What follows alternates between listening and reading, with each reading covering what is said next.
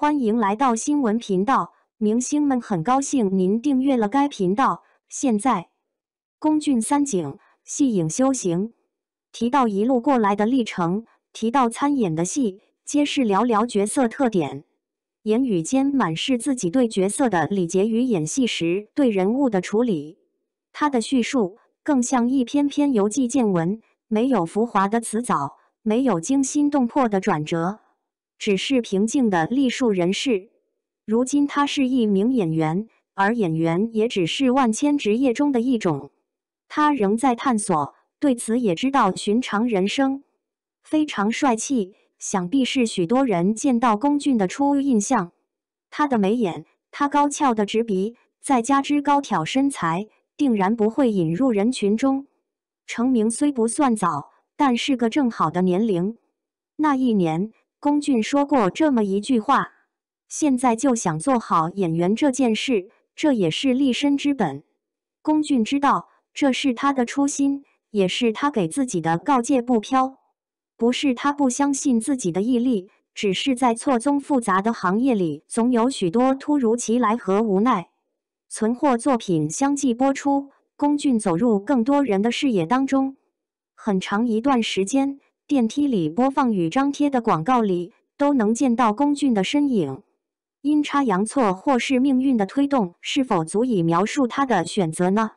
成长于成都，来了上海，去了北京，在成都，他做过女鞋设计，最终不甘心，还是来到上海就读表演专业。后来，我们都知道，他决定安心踏上演员之路，去北京修行。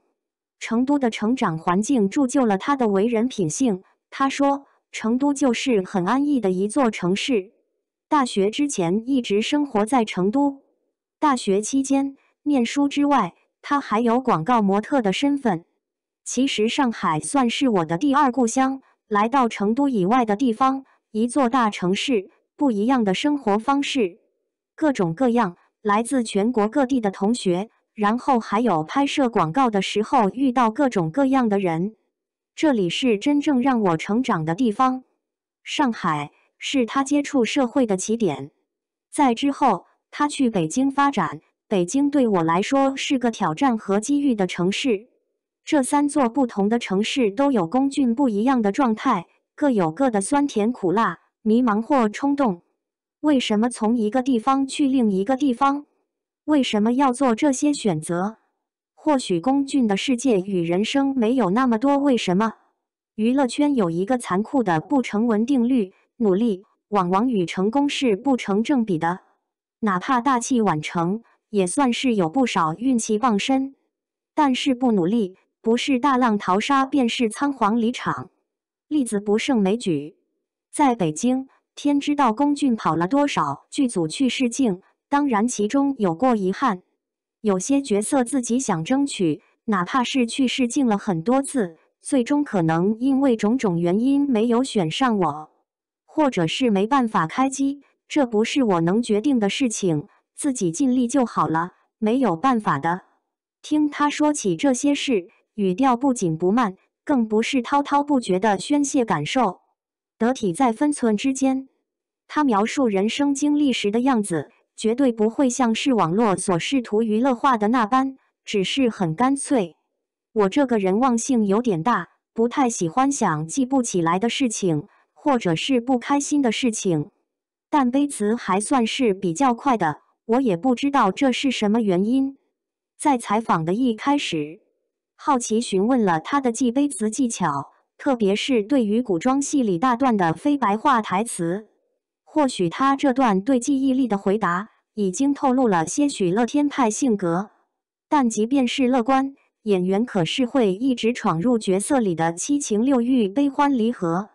龚俊向我们透露了他的小技巧，有些重要的场次，剧组周围肯定是比较嘈杂一点。听听音乐可以让自己静下来。对于哭戏，一般绝大部分有经验的统筹老师都会安排在最后一场。毕竟一般哭完之后眼睛会肿，然后这种状态可能也不太好，就会让我们拍完直接就收工了。当日开拍的第一镜，龚俊很快进入状态。但众人非常谨慎，时不时的去检查屏幕里的光影、置景状态等。工作人员一下包围着拍摄对象，一下又在屏幕前围了起来，剩下龚俊独自一个人站在场景里。随着背景音乐摆动，像极了人生里时而热闹时而独处。近几年的工作安排时常紧锣密鼓，无论严肃的还是娱乐的，龚俊都认真对待。他希望每次都能给别人新的东西。在紧凑的工作节奏的裹挟下，保持新鲜输出并不是一件容易的事。不过至少他仍在努力创造新的作品、新的人物、新的故事。出演多部影视作品，可以理解为一种沉淀，也可以说是以一种抛头露面的方式进入人们的视野。不过两者并不矛盾，也让他对演员一直有了更丰富的体悟。爱闯荡的个性使然，正如他的双眼始终坚韧如故。从龚俊的世界中抽离，再进入到角色的世界，都有着设定之外的偶然性。他会在开拍前摸透人物的经历与心路历程，在每一场戏开拍时也会做好准备。他也会为角色设计一些巧思，但毕竟这不是独角戏，在演戏的过程当中，很多人都会参与到工作中，他们的出发点相通，却也有着微妙的不同。当遇到与他人对角色揣摩、理解不同时，龚俊绝对不会一言蔽之，而是基于对上下戏份的理解，我会在现场跟导演商量，就看谁的想法能说服对方。有的时候导演会听我的，有的时候我会听导演的。演员龚俊并不只希望固定在大家心目中的形象，他拓宽了戏路，每一次出演都会是一个全新的龚俊。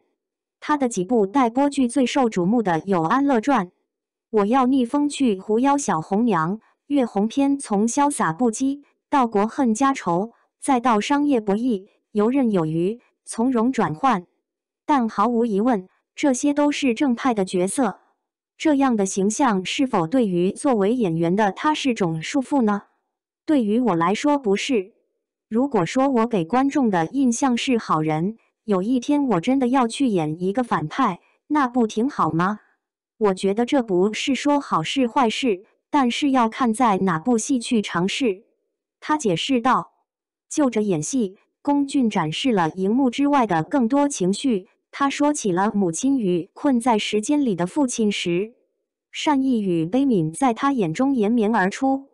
两部优秀电影都探讨了阿尔兹海默症。末了，他甚至带着点咬牙切齿的口吻说道：“这个病为什么还没有被克服？”